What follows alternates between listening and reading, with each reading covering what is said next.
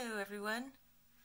You know this black, inky, grainy texture that you see frequently in my paintings? All of this stuff over here. You can see some more in this painting. I'm going to be doing a demonstration of how I achieve this result and this base texture that I use to then build up all the rest of my paintings on. And it starts with liquid Indian ink, Winsor & Newton, and it involves a lot of water and a lot of mess and some patience because it does take some time to dry.